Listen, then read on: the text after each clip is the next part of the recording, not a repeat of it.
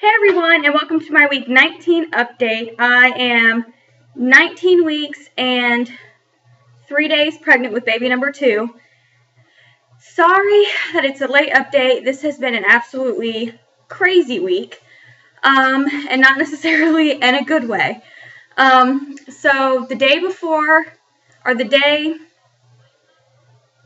whatever, it was like at midnight, so it doesn't matter. The day I was rolling over to the 19th week, I was actually filming a day in the life, so I will eventually finish it and post it.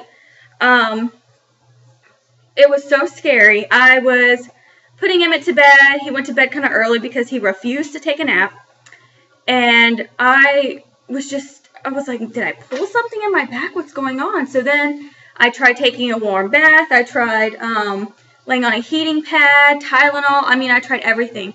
And the pain got so bad that I was in tears. And I wasn't even in tears during labor. So I just knew that there was something not right. My back hurt so bad I couldn't even walk or move. It just was so awful.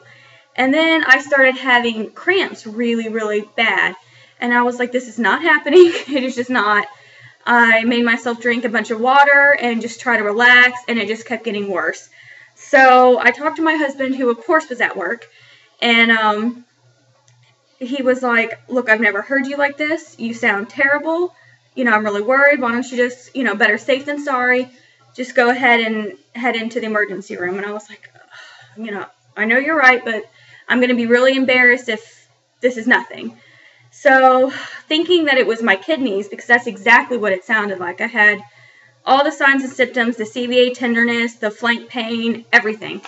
So I was like, okay, well, better just to get it checked out, especially since I was still having cramps and just was getting really worried. And I kind of overdid that day. So, I don't know, I was just so, you know how it is, you're just paranoid. So, I go in, and then I got even more nervous because she took one look at me and was like, you're coming right back. And so there was no wait time, which was, not that I'm complaining, because who wants to wait in an emergency room?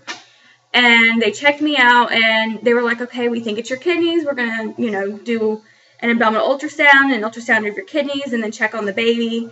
And so they took blood, urine, all that good stuff, and did the ultrasound, and then it was just a waiting game. And turns out baby was fine. As soon as they gave me some more pain medicine. I didn't want them to, but they were like, look, you're crying.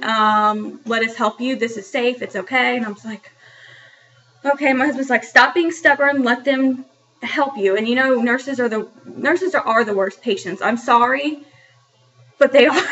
And I was just being so stubborn. And he's like, just stop. Let it go. And I was like, okay, I know you're right. At this point, my husband had met me at the emergency room.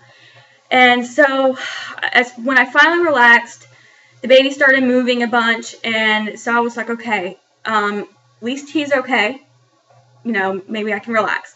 So they did the ultrasound, and the second she started looking at him, she goes, are you sure you're only 19 weeks? And I said, well, I think I'm about 6 days ahead of that, just judging by my last menstrual period and all that stuff. And she goes, yeah, I think you're right. She goes, you look exactly 19 weeks and 6 days. And I was like, that's what I think, but, I'm not worried about it. He'll come when he wants to anyway. She goes, you're right, blah, blah, blah. So baby was fine. He was measuring right where I think I should be, because I think my due date should be April 2nd.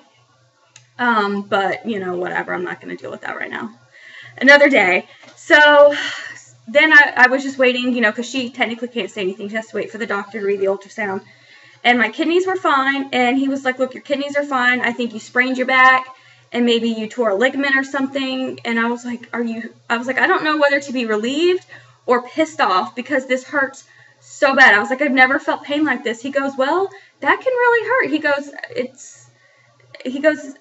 it's not inconceivable for you to be in pain like this for tearing something or spraining something in your back. And I was like, this is just ridiculous. I can't even fathom that there's not something wrong. Even though I was glad that there wasn't, I was just like, are you kidding me? So they gave me some more medicine and sent me home. And it was awful. All night long, I just could not sleep. It was absolute pain. It was just the worst night. It was awful, awful, awful. Could not move. Anytime I'd finally doze off, I'd turn in my sleep, wake up in pain. My back was just, I was having the most awful spasms. It was just absolutely horrible. And, but then, you know, I guess the power of being 24 and resting my back, I rested all the next day, just basically got up to pee. And then by the time the next day rolled around, I could, you know, I was like at 80%. I still can't pick up Emmett because he's huge, but I can do everything else. So, you know, everything's a lot better. Thankfully, everything was good. But it was very, very scary. And, you know, just worrying about the baby like that was just the worst experience ever. Thankfully, everything was okay. About the pregnancy, my back hurts, obviously. I've been complaining about my back hurting for a while, so I guess I just really did a number on myself. Still craving cereal. What have I been eating? What cereal is that? Cinnamon Toast Crunch. I've never eaten Cinnamon Toast Crunch. I don't know what it is, but sugary cereals. Lemonade. Oh my gosh. Chick-fil-A's lemonade and like raspberry lemonade. Just any type of lemonade and water. That's basically all I've been wanting. And that's pretty much it for cravings. The nausea is on and off, but the vomiting and all that is, I think I maybe vomited once all week. And I kind of did it to myself. I drank water too fast and coughed, and then the coughing made me puke. So it wasn't even like, you know, it's gotten so much better. Still only gained 2 pounds. I haven't gained anything else. And that's it. Thankfully, the baby's healthy. I'm sorry that I've not posted the name video, but it was a little bit of a scary incident. I will post that today, I promise. And everything's good. I'm good. Baby's good. It was just scary. Have you guys ever had this happen to you? My mother-in-law said that she knew someone that this happened to, but I had never heard of it. So I was just so scared. But yeah, so hopefully you guys are all having a great week, and I will talk to you later. Bye.